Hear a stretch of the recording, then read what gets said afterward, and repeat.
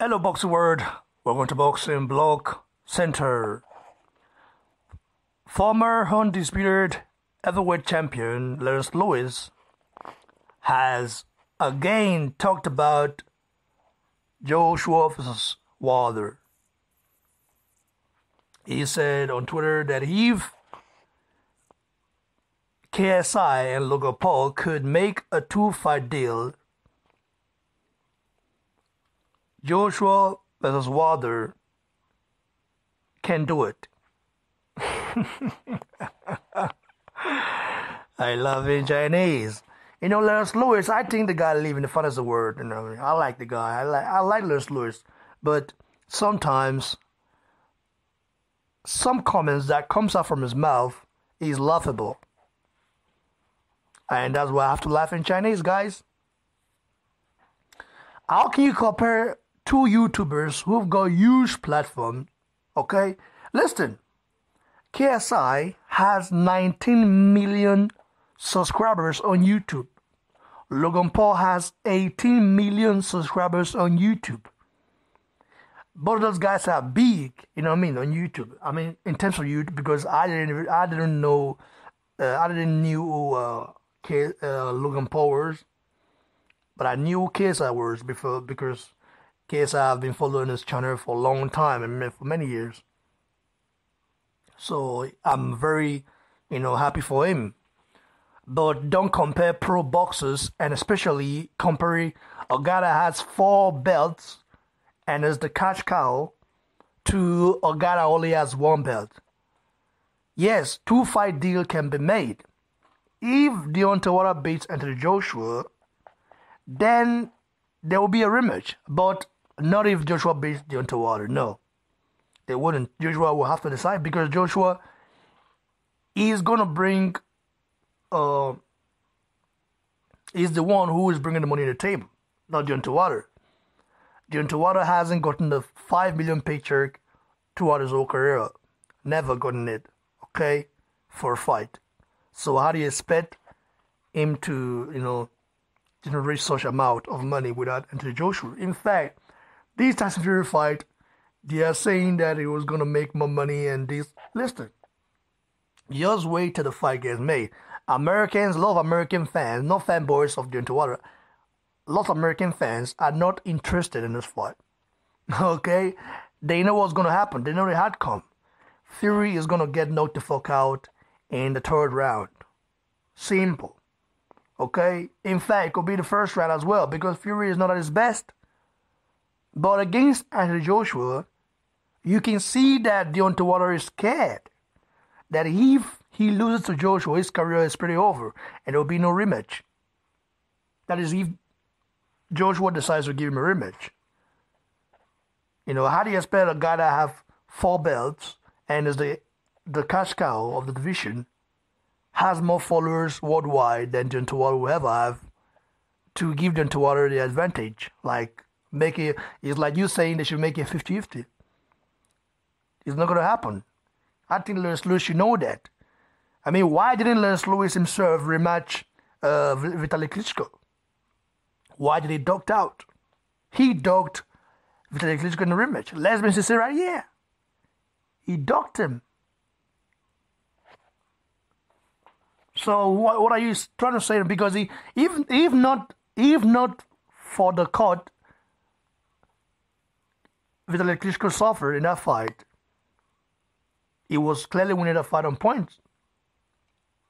On paper, he was winning that fight. And Lennox Lewis knows that. That's why they didn't give Vitaly Klitschko a rematch. So that's my opinion, guys. I don't know what to say. Lennox Lewis, we all know the guy. He's a Wilder fanboy. I respect him. He's a phenomenal fighter. He's done a lot for the sport of boxing. But we know he's a Wilder fanboy. Okay?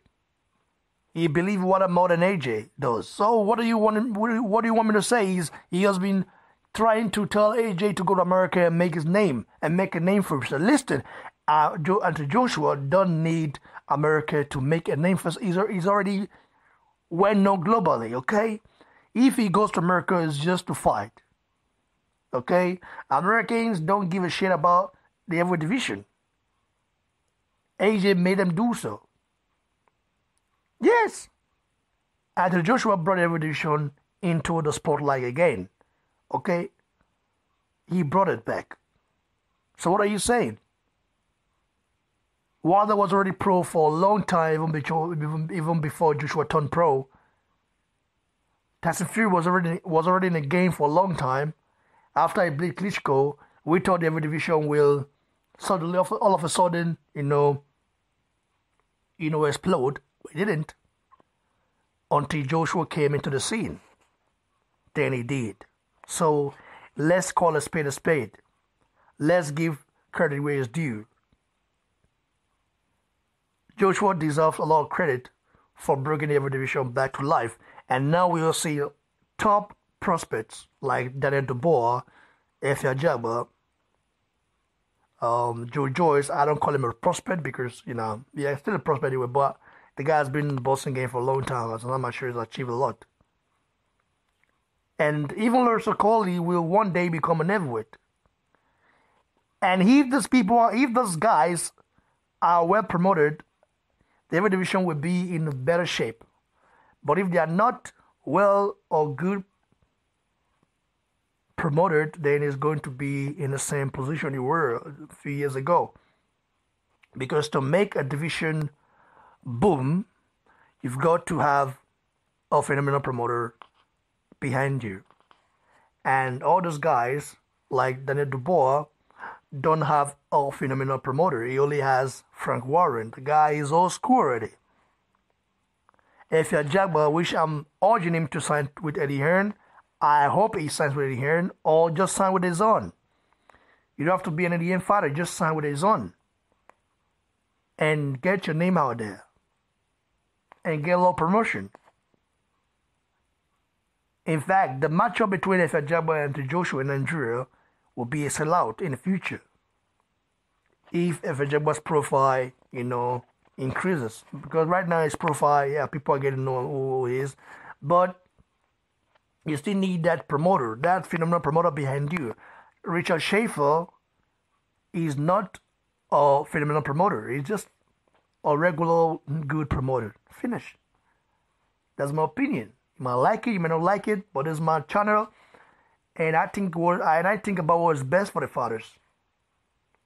So Larry Lewis should stop living in the father's world. This is boxing, and it's not something you should play with. I know you've been a boxer. I know you was on the last Undisputed champ of the world. I respect it, but I'm just saying, when it comes to business, business is business. We Nigerians don't play with business. That's my opinion. So Deontay Wilder should accept the $15 million and fight. Simple. If you want to be the best, then you've got to be the best. And right now, Joshua is the best. No man can contest. Cheers, everyone.